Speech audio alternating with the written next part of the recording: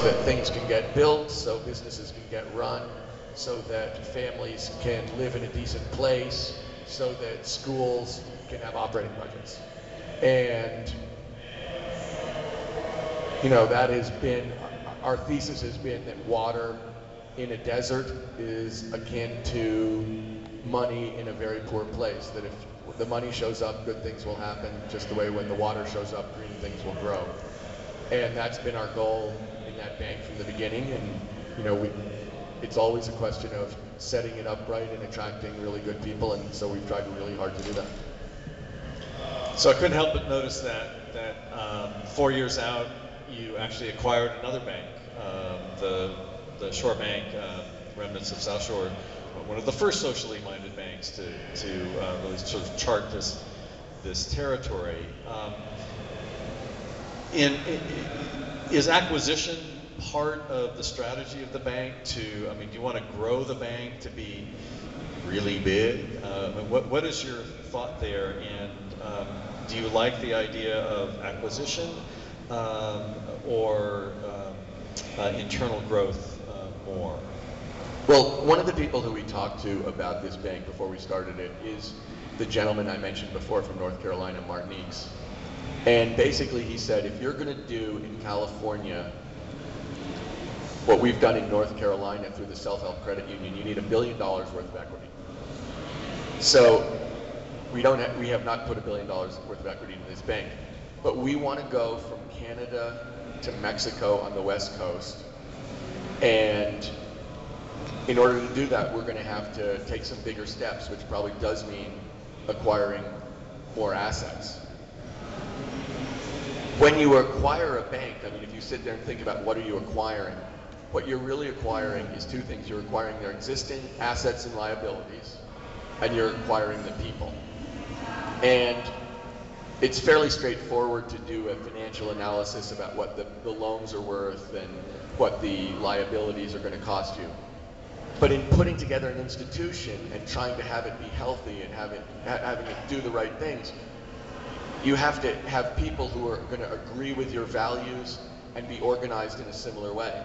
So that when you think about acquisition of another bank, what you need to think about more than anything else is, how is it actually going to fit into the framework we have? How is it going to be consistent with what we're trying to do?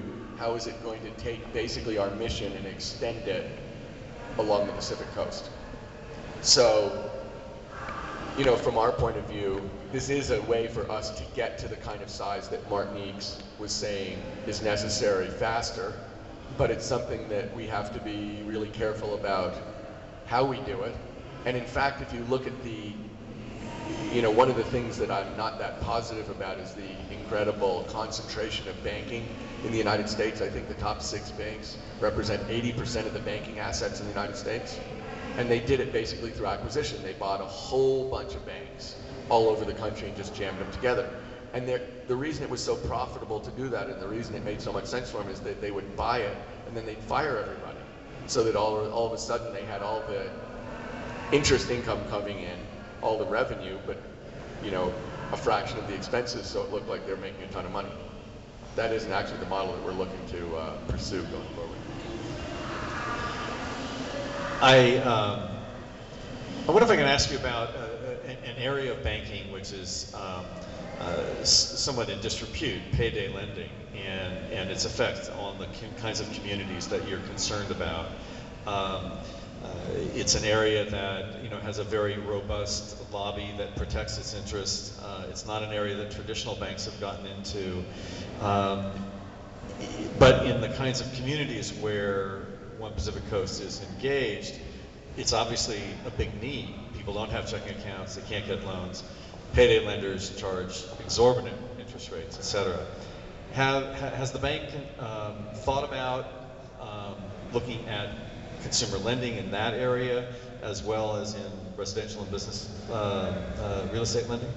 Without teasing, do you know the answer to that question? Okay, yes, we are looking at this really hard.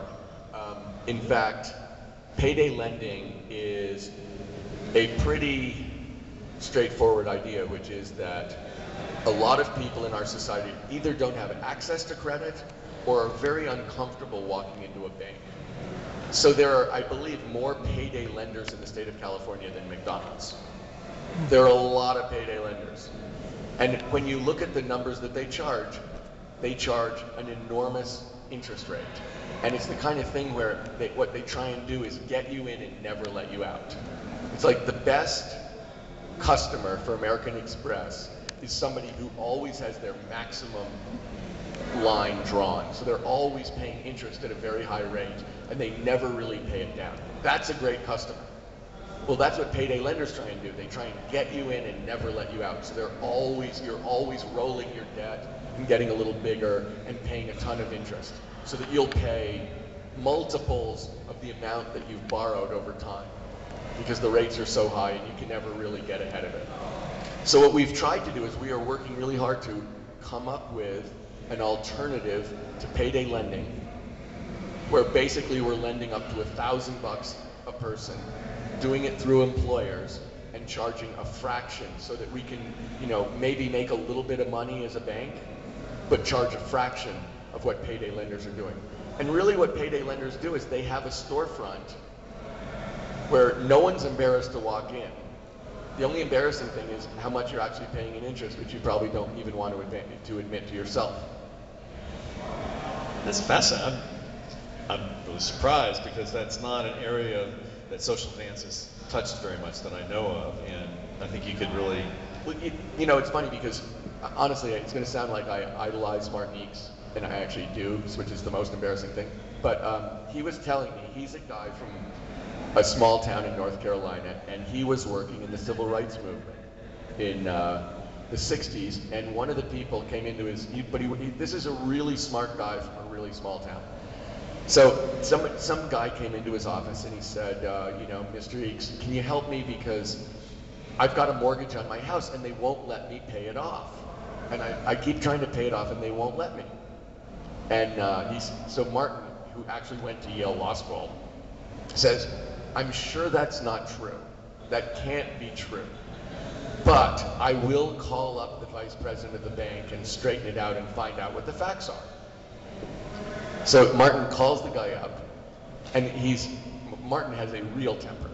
I mean, he has a real temper. And he said, by the end of the conversation, he's talking to this guy, and everything that the gentleman came and said to him was true. They wouldn't let him pay it off. They kept rolling his loan. He'd paid, 2 or 3 times in total dollars the amount of his mortgage on his house. And this is like a 60-year-old guy. By the end of it, Martin said he's yelling at the vice president, I will take you down. If it's the last thing I ever do, I will take you and your bank down. That's a great story. And Martin is the man. He did. So I want to shift to ownership of the bank. You chose to create a bank that lives in the regulated system. How do you ensure its commitment to mission, and how have you structured the ownership in a way that will support that, or will somebody just buy it up someday and turn it to their own purposes? Well, let me say those are 2 slightly separate questions, ownership and mission. So let me address them separately, because they're intertwined, but they're not exactly the same thing. I mean, in terms of ownership, one of the reasons we wanted to have a bank was it's measurable. I think both my wife and I really feel strongly that it's important that you have the discipline of really doing what you're saying you're doing and not just talking a good game. So we really wanted to have, we're lending money and we wanted to come back with interest so we can lend more money. But we also really didn't want anyone to say that we were going into the poorest communities and trying to scalp them and walk out better off. So what we did was we took the equity and put it into a foundation so that we'd irrevocably given away the money that was the equity source of the bank, so that if we made a scat of money and it was really profitable, that it would just go back into the bank or into the foundation that owned it, which would go into the community.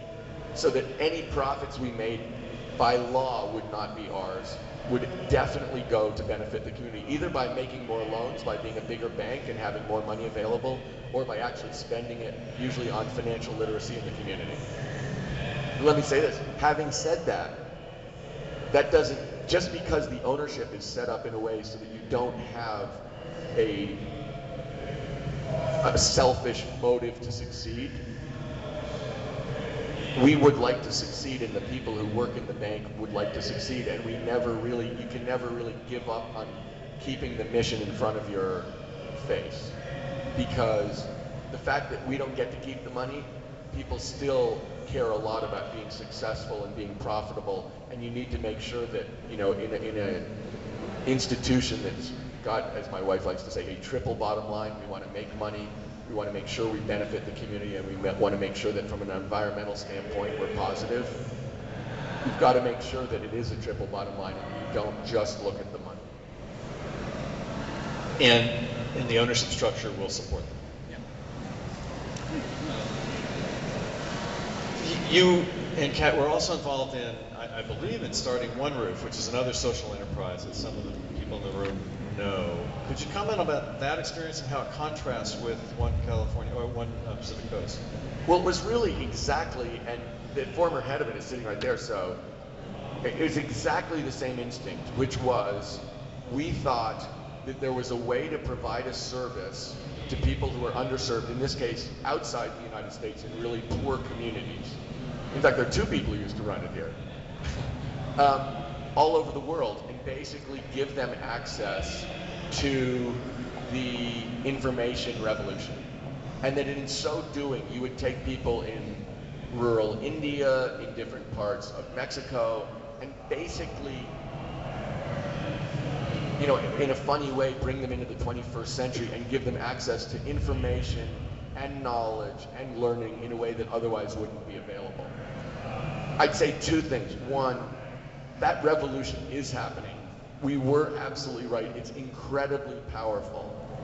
I don't think there was any way really that could be a self-sustaining business, which we actually thought that it could be, even charging, you know, a tiny amount of money. We felt like if you want to be on the web, even if you're super poor, you can prove that by paying something, and it could be incredibly cheap, but we really wanted to enable that, but also make sure that we weren't fooling ourselves, which happens a lot where people opened cyber cafes. Governments have cyber cafes that no one goes into because the machinery is no good and it's not up to date.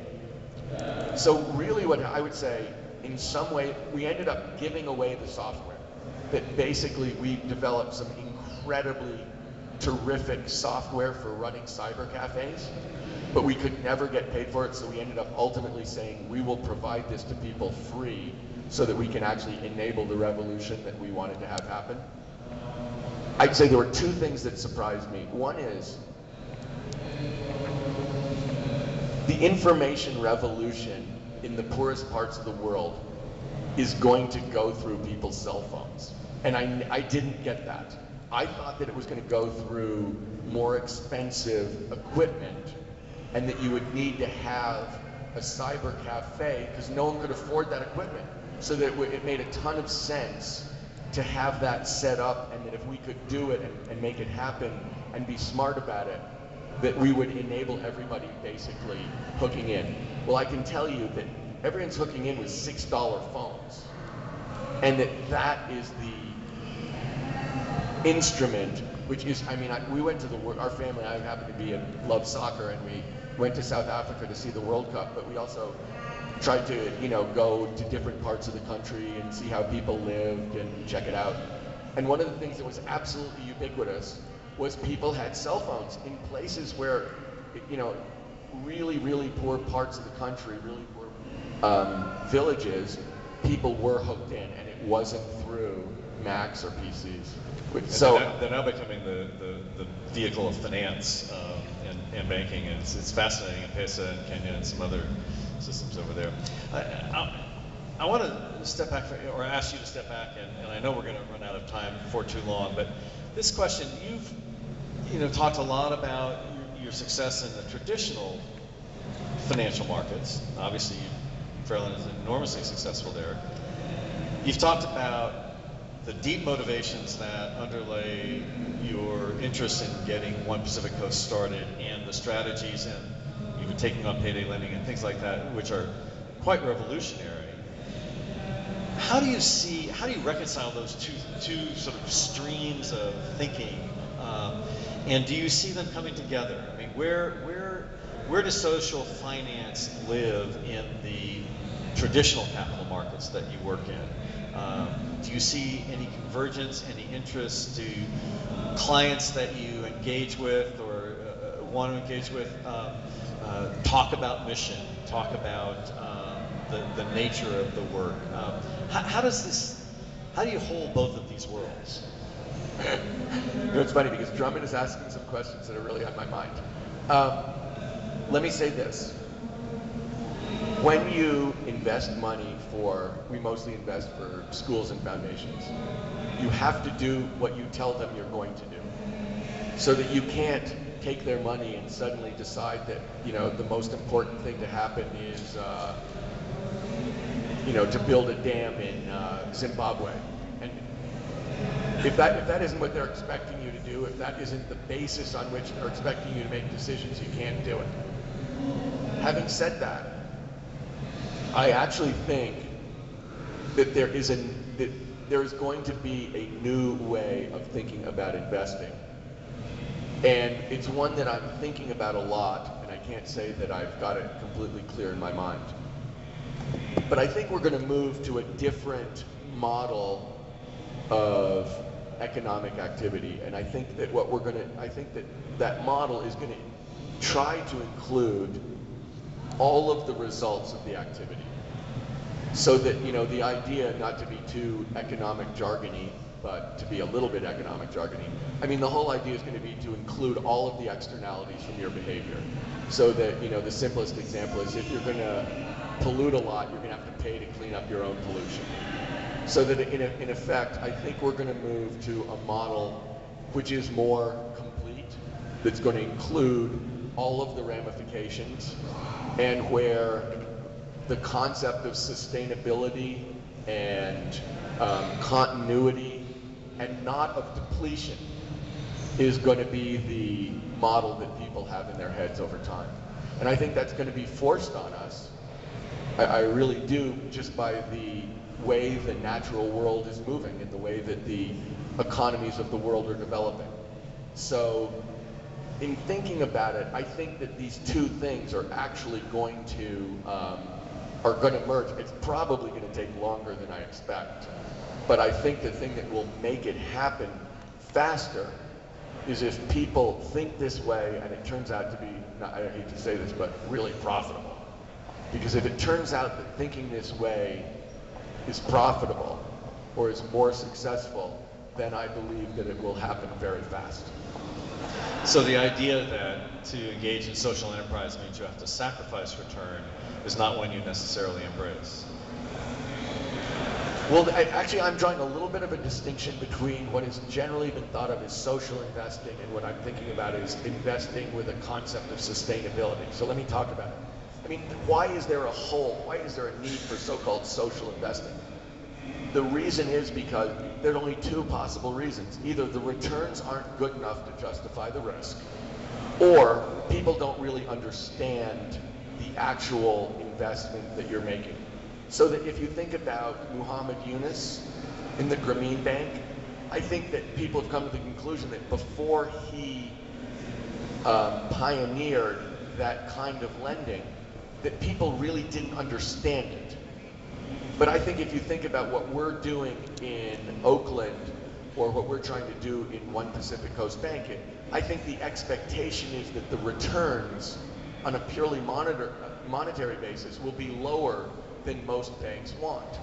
Whereas from our point of view, so this is social investing, that's not what we see the returns as. You know, honestly, if we lend money to somebody who goes around and fixes up a whole bunch of apartment buildings in Oakland, and that makes that a safer community, lets families feel as if they're better off on the street and allows jobs to be created there, that's a return that to us is incredibly valuable but might not show up on the income statement. So that would be how I would think of social investing, where the returns, you know, if you're not just looking at the bottom line to see the returns, you're trying to step back and look at the world and seeing how are the overall returns. When I think about sustainable investing, I'll give you an example. of what I'm thinking about. You know, someone once came and proposed to me to build a mine in Romania. And it was like, they said, okay, let me just say this.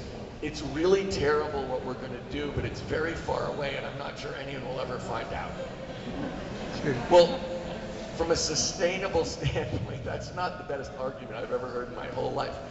From a sustainable standpoint, you'd have to think, how are you going to, return that place at a minimum to what it was before, if that's in fact possible?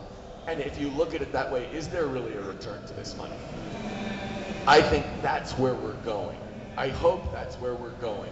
So that there's nobody sitting there saying, look, basically I can produce a very good monetary return for myself, and the cleanup is going to be shared by everybody in this room, so it's a great deal. It's just the way it works now, in many ways. Are you seeing much market interest in bringing this kind of thinking to bear in the traditional markets?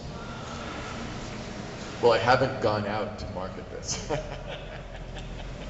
I do believe that there is a form of this that is going, I honestly think this is going to be the dominant form of investing at some point.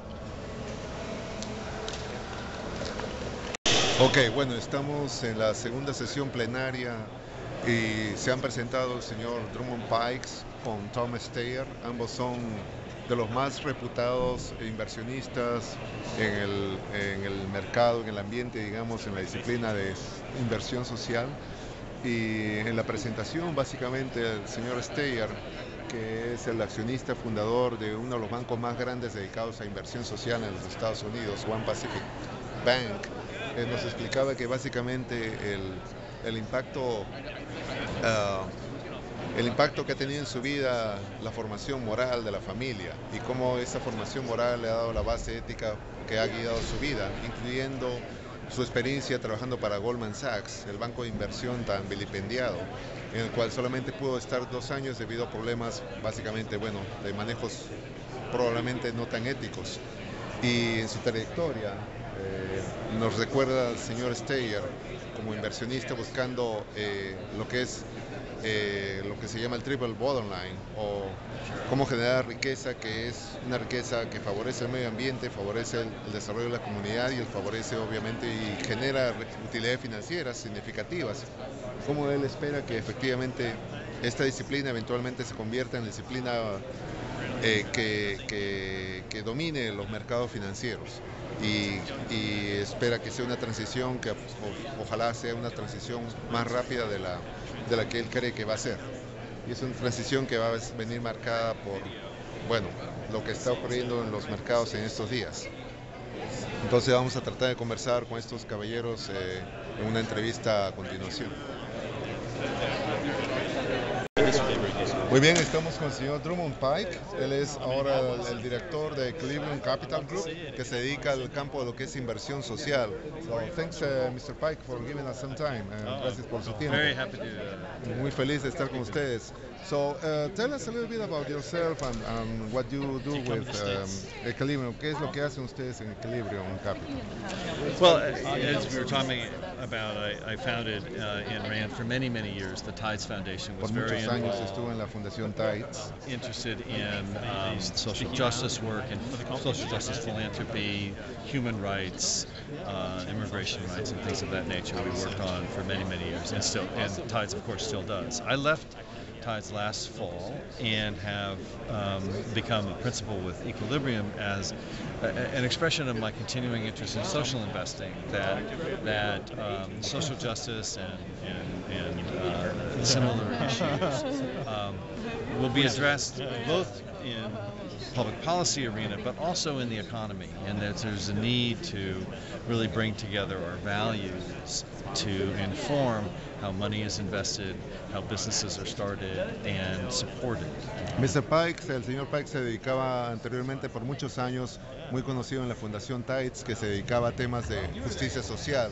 Y estos temas de política, de justicia social, eventualmente lo llevaron a conectarse con el mundo empresarial, de negocios, y por eso ahora es principal el partner en Equilibrium Capital, donde ya no solamente se enfoca en el tema más que todo de política, de policy, sino que también action, getting his hands on actually money, en la manera en que el dinero afecta inversión. Y de esta manera cree él que va a poder empezar a generar más riqueza también que respete el beneficio social. So you just recently started this. You put your own money, or how? Yes, I've invested, but the firm was actually founded by Dave Chen, who's La firma fue fundada por el señor Chen, pero él también puso de su propio dinero. So he puts his mouth where his money where the mouth is. Se pone su dinero donde pone la palabra. And what kind of? It's a private equity firm. We're focused on sustainability and trying to find businesses that will succeed in the emerging sustainable economy. So companies that have an existing model that works, that can scale and grow. We're interested in water, agriculture, forestry, things where resources are constrained, but if managed properly, can have a big impact. Ellos están muy interesados en financiar y apoyar proyectos de inversión social que tienen que ver con agua, agricultura, manejo forestal y relacionados recursos que son de naturaleza un poco restringida con el motivo de que se hagan renovables, y esos son proyectos en los que están muy interesados en apoyar. Many of these lines that you're interested in actually touch in many different ways the Latino population, because as you obviously are aware, because you were involved in immigration a lot, right? There's a big immigrant population in the agricultural industry, for example, right?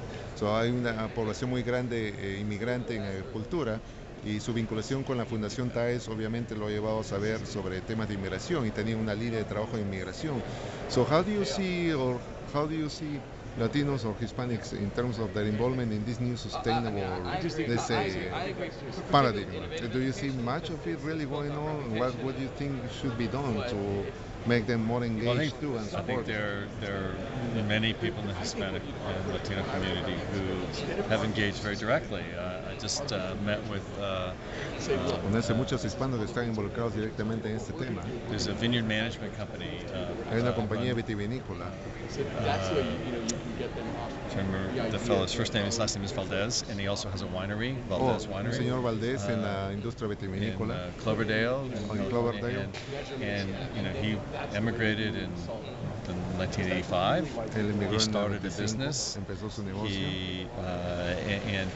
And he's grown his business very substantially, and now he started a winery, actually buying grapes from vineyards he manages, which is brilliant, very, very highly successful. His approach is very much embracing, because I think he started working in the vineyards himself. He understands the need for sustainable practices, and better for the workers, better for the vines, better for the business. Entonces él se enfocó desde su trabajo inicial en hacer cosas que eran buenas para los trabajadores, buenas para el campo y buenas para el medio ambiente.